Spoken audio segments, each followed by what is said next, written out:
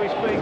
Eastern Suburbs led out by Buddy Vautin make their way onto the arena, bypassing the sign.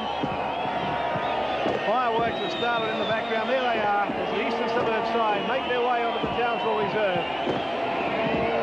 Committed to a wholehearted effort tonight to make up for that terrible showing last weekend. Fireworks just behind us here in our commentary area, which is a very wet spot indeed. But it's great to see so many people still come out in these conditions. Ticket sales were going along nicely until the big wet of yesterday and today. We just await Canterbury Bankstown, but so often the case, they can falter in the wet. Terry Lamb looking very grim and determined, as is David Gillespie. And it looks as though the local support's going to go by way of Eastern Suburbs. Fireworks still continuing. Not a bad task in itself amongst all this rain. In fact, Graeme, it's a tremendous task that the old crew here at of 10 and local support have enabled us to get this telecast to air tonight, because really it just absolutely bucketed down. Torrential rain. Just talking about Paul Vautin for a moment. He's a friend of mine, but I must say he's experiencing a bit of a slump in form, particularly after the effort last week. I know you can't blame a captain for flogging one player, but this man here has got to lift his own form, and he's got to get the players behind him. They've got to put up a performance tonight, or they'll lose credibility totally. See who makes the biggest noise tonight, Canterbury or East. FARRAR. Handling, real difficult tonight for both sides. David Smith. Straight into Gillespie. FARRAR charges over the top of him. Darren Smith in there as well. Vautin goes without, back to Salvatori, taken by Thomas. Quinn makes it to the 22. Mud everywhere here at the Townsville Sports Complex. The kick in nicely. ALCHIN. Nearly the entire Eastern Suburbs team right in front of him. Beats one.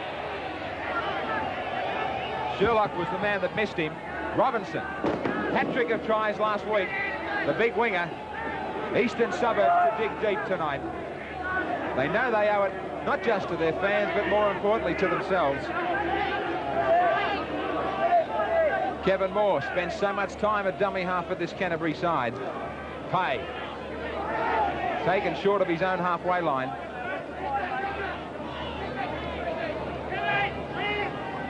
Lamb. Kicking away from Silva. The ball just sat there as soon as it hit the mud. Salvatori. Charge on the blind side. Bounce backwards by Pay. Advantage was played by Almond. He'll bring the Bulldogs back to inside the 5. CORCORAN, one of the offenders. Water everywhere down this Eastern Suburbs end of the ground. Smith. Russell Fairfax hoping for an absolute reversal of form. Hardy. Quinn. Taken by Dunn. Joella is the late scratching from this Eastern Suburbs side. His running from dummy half tonight would have been very important. There's a dust-up between Salvatori and Pay. Plenty of players jumping in. David Smith just leapt in there and hurdled nearly all of them. Yeah, well, that's absolutely stupid. That business that Smith went on with there, that is dumb, and I wouldn't be surprised to see him walk for stupid interference with a brawl that was none of his doing, or none of his business. We saw it blow up against Cronulla. Maybe the referees and touch judges have been told to take a tough stand. Well, Salvatori's always on a short fuse. You can always, as we watch it now, there's Vautin comes carrying the ball forward, gets to about the advantage line, and then the trouble starts. There it is, just from behind there. You see Salvatori throwing punches for no reason at all. I thought he was the instigator of that. Well, here comes Smith. Well, he should be spoken to too. Very stupid that was, very dumb.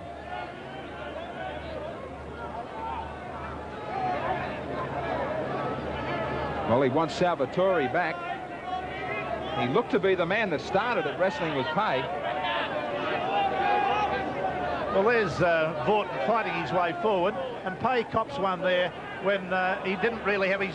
he wasn't even facing the right direction. They want the referee to get on with it, surely. Yes, Almond's gone beyond the point now. He's delayed the proceedings too much now. Smith's got 10 minutes for coming in, and that's a very good decision.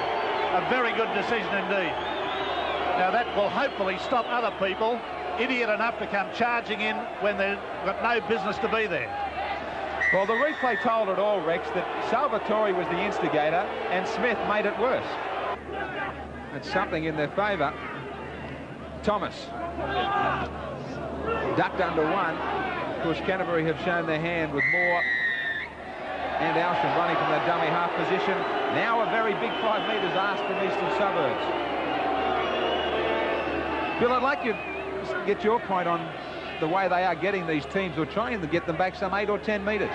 Graeme, it's true, the referees do get the players back more than 5, but let me say this, and even though it's not in the rule book, if we had a 5 metre rule in defence with modern defences, no one would ever score. All right. Scrums are all even, penalties too. And GILLMEISTER takes his turn at a chat with Neil Almond. Well, GILLMEISTER there with a Nissan replay with a right hand that went in an attempted stiff to the head, and then a left arm. So he's gone for the Quinella. He's been picked up by Almond. The penalty kick will probably be taken by Lamb from the quarter, about 10.5 metres in from the sideline.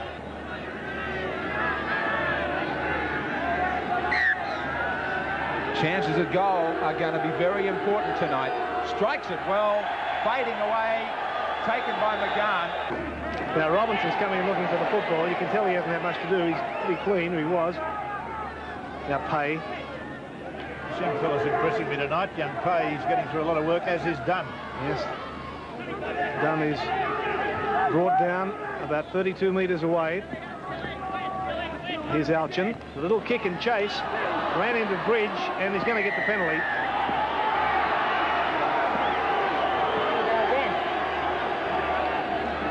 Well, Nissan replay, watch it yourself, see whether you consider it to be a dive or whether it was a legitimate penalty. My eyes had flashed through to see where the ball resulted after the kick, and I'm afraid I didn't see it, but you judge that one. And maybe just outside the right-hand upright. Well, this one will have the redeeming feature. If he doesn't kick the goal, it should go dead from that distance. The rain pelts down again as Corcoran lines this one up. Plenty of height from him, plenty of direction as well. We have our first score. Corcoran lands it for the Bulldogs, and Canterbury Bankstown lead Eastern Suburbs 2-0. Taking it away in the forwards again, and obviously this is what Eastern Suburbs have got to do. At the moment they've been kicking territorially, trying to get the ball up to the Canterbury Bankstown end of the field, and it wouldn't surprise me to see Gary Bridge come in and use some attacking kicks. Turn the ball over. And now Canterbury Bankstown with their little man, Kevin Moore, working the ball out of dummy half. I haven't got one, mate. Canterbury again, Andrew Farrah this time, bringing the ball away. Moore to dummy half. Through ALCHIN. ALCHIN runs wide, makes a tremendous break up the centre of the field. Snaps off the left foot, he's going to score adjacent to the uprights. That's a tremendous Canterbury Bankstown try. An individual effort by Jason ALCHIN, and just what the Bulldogs needed.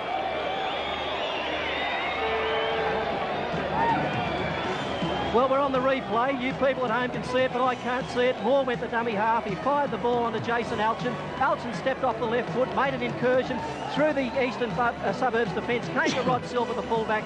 He beat him by stepping off the left foot, and then beat him from pace and went in to score the first 4-pointer of the evening. Well, we're on another replay, which you people at home can see. Unfortunately, I can't. It was Jason ALCHIN who did it all on his own. He's the sort of player that shines under these conditions, and you'll pardon the pun. Tremendous try. His first try of the season, Jason ALCHIN, and it came at a very timely point just before half-time.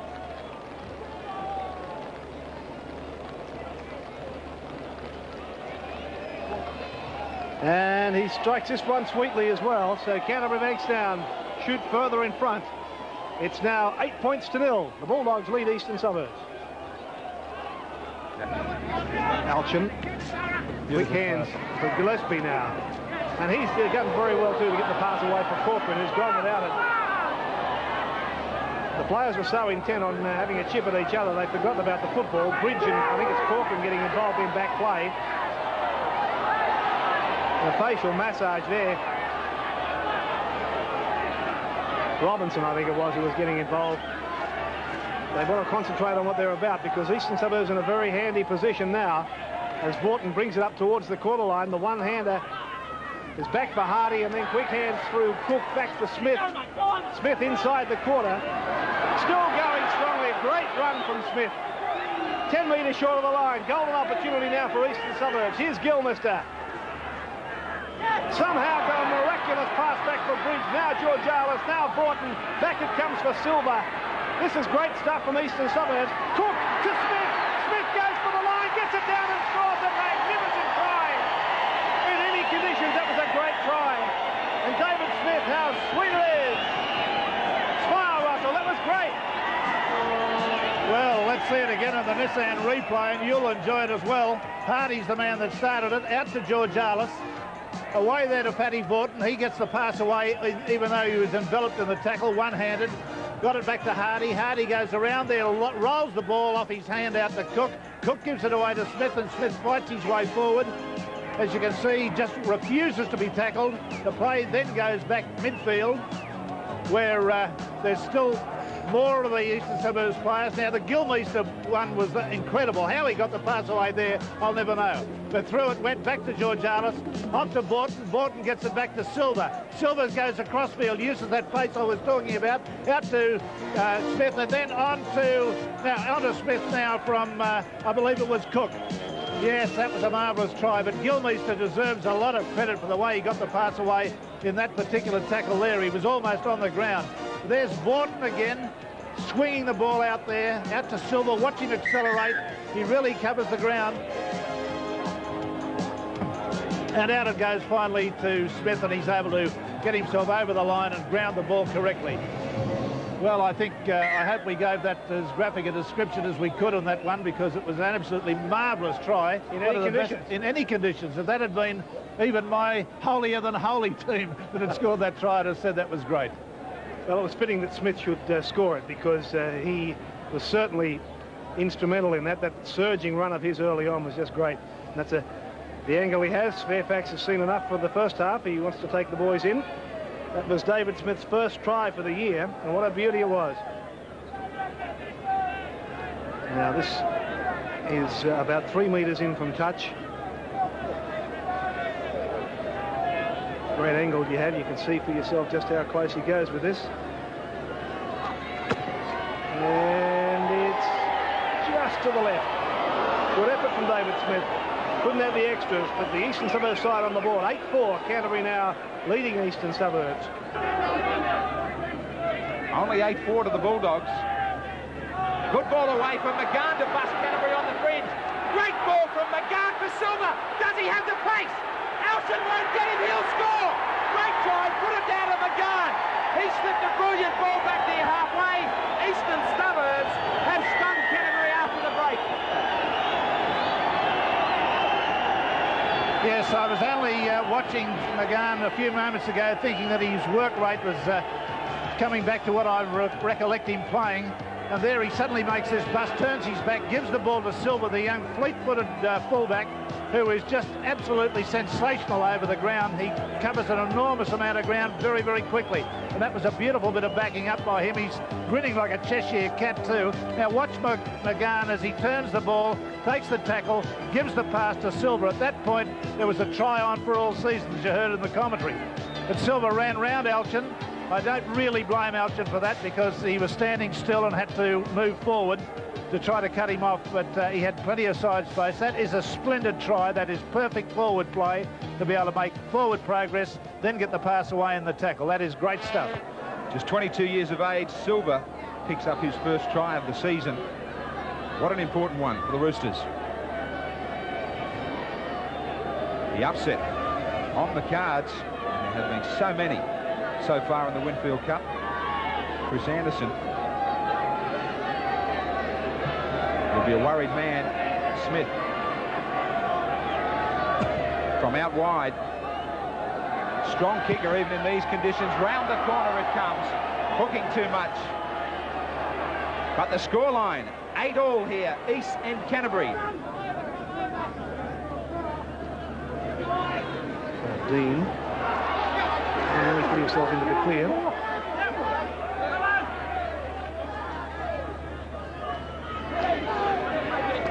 Smith. About 30 metres away from the Eastern Suburbs line. Alchin, Dunn, Gillespie. Lamb was taken out of the play. Referee saw it. A penalty. He saw it. Terry Lamb taken out of the play there by one of the Eastern Suburbs players before he got the ball. Hugh McGAHAN was the man, and it's got to be a sin bin, surely. Well, here's the action. Now watch it. Here's Lamb. He's taken there, pulled back, and looks at the referee. It's 5 minutes in the bin for McGAHAN. So Hugh gets a chance to have a rest for 5 minutes. The penalty has already been given to Canterbury. Not a rest, I'm sure, that he would want. I think his coach up there will be going through the first stages of cardiac arrest after that. So the penalty has been given, and CORCORAN has what would normally be expected to be a pretty easy shot for goal. So Jamie CORCORAN with the attempt to put the Bulldogs in front. No mistake for him. So Canterbury grab that lead again, 10 points to 8 over East. Able to play it forward. Takes it inside the quarter now. Some pressure for Canterbury as East are lined out deep. Back for Bridge.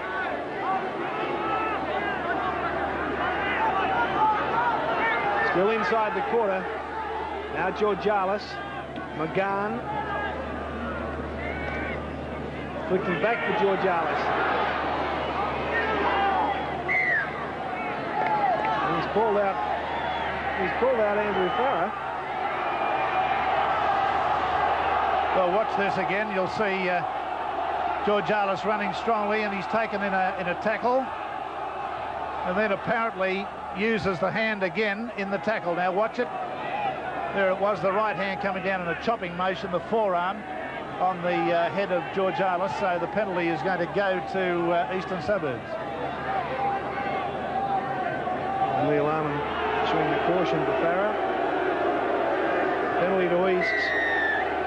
Just about on their quarter line. And well, they've lost their goal kicker, of course. Yeah, Smith has left the field. SHERLOCK is going to take the shot for goal. Now see if he can get some sand out of the little tin. Well, SHERLOCK had some success as an all-black player. Yes, well, he's, as our director facetiously said, he's all black tonight. I'm sure he'd be very would have enjoyed that remark, but he has had some success as a goal kicker, but not with Eastern Suburbs all that much. He's only kicked on very rare occasions with them. Just about, well, maybe half a metre past. Well, there's the quarter line you can see there. There's a good look at the goalpost. This to level the scores. Strikes it well. It's a goal. This football game is all tied up. 10-all, East and Canterbury here at Townsville. ALCHIN, Lamb. Canterbury. Maybe with the advantage now, territory and possession. Will they head as far as they can towards the posts?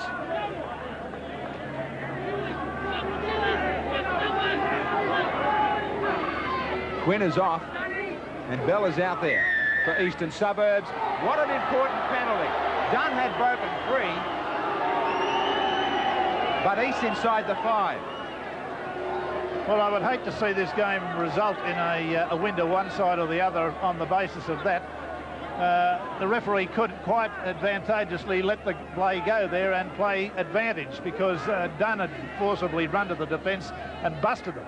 Whether he'd have scored or not's another matter, but certainly they would have been travelling upfield.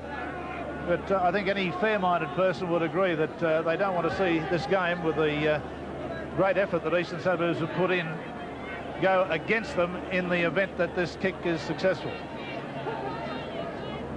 100% record from CORCORAN in the mud. If you owned him, you'd start him in the Sydney Cup at Randwick tomorrow.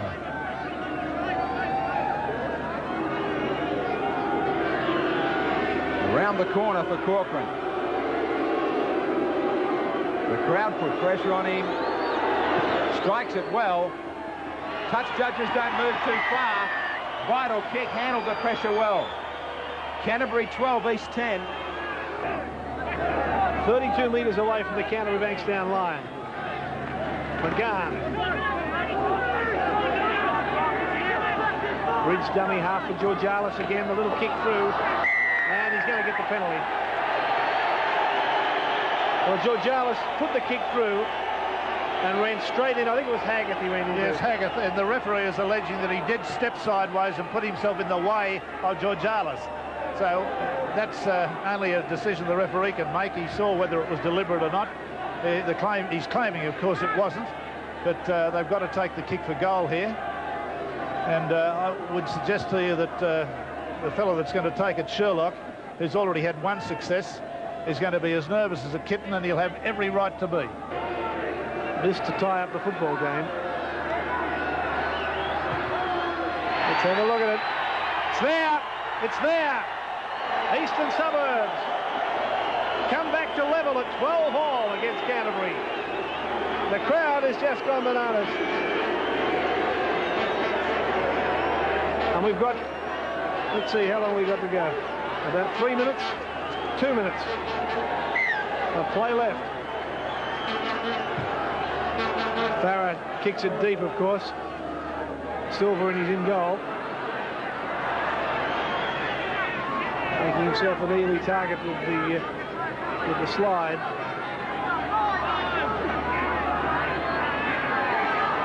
Canterbury will be desperately looking for the football, and they may well get it because the knock-on has come.